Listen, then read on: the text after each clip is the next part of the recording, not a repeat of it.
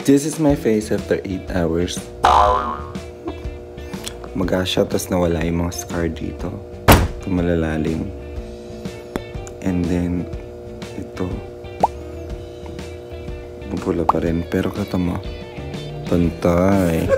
Ito yung malalim. Ito. Tapos ito yung halatang halata. Ito kasi meron pa. Mapula pa rin siya. I'll just update you later. Sobrang katinong mukha ako. Oh my God. Gusto ko na magilamos. Tapos ito yung sobrang kati dito part. Dito. Alam mo yung una kong gawa. Wala talaga akong naramdaman kahit konti doon. Wala. Pero ito ang kati niya. Tapos mahapdi. May mga mahapding part talaga. Tapos pag kinukunot ko na akong ganyan, nararamdaman ko talaga. Masakit siya. Parang may mga sugat. So, it is actually the first time that I saw my skin na naging ganyan. Tingnan nyo, oh. Nakaangat yung mga part ng scars. Kasi magapa.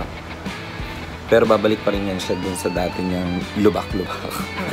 Naraging barag dun, baragista. Kami nga pala ang baragista. Okay? So, update kita mamaya pag nagilamos ako. Hey! Finally, it's my break. So, let's go ahead and wash my face!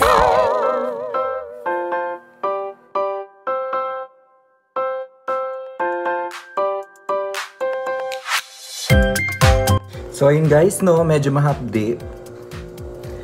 Mahapdi pa rin siya. Kaya hindi natin siya pwedeng i-rub. Damp lang ng towel. Ganyan. Nararamdaman ko talaga siya ngayon unlike before. Tapos, ikatabi nga nasabi ko sa inyo, medyo angat siya. And then, sobrang reddish niya. So, I'll update you tomorrow. Bye!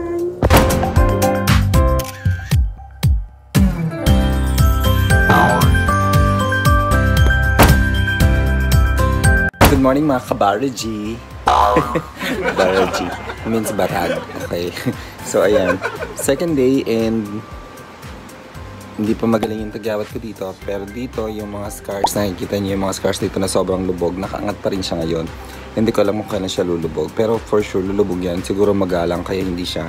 Kaya hindi pa siya lumulubog. Even yung nandito. Pag tinatouch ko yung screen ko, mararamdaman mo yung mga balat na medyo dry. Ayan. So, second day pa lang naman. So, let's just check everyday kung ano yung progress. Sana hindi na ito lumubog ulit katulad yung dati. Pero lumulubog na siya konti-konti. Diba? I'm so happy with that. Ganyan lang sana siya forever. Okay, bye.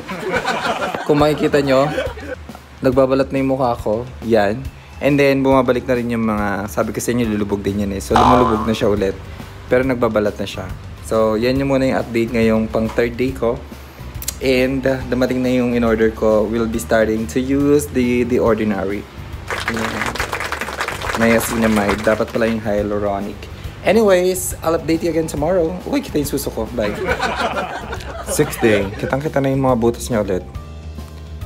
Dokumentab yung mukha ko. Pero, saka medyo natuyo na to. And then this one. Bago lang akong tagyawat dito. May tigyata. Pero wala na. Ito, ganun pa rin. So, let's check na lang ulit sa susunod nating session. Okay. My final verdict is, siguro meron ako nakitang improvement, mga around 2 to 5%. But that's a good thing already, as long as meron tayo nakitang changes. So, I'll see you guys again on my next session of microneedling. Bye!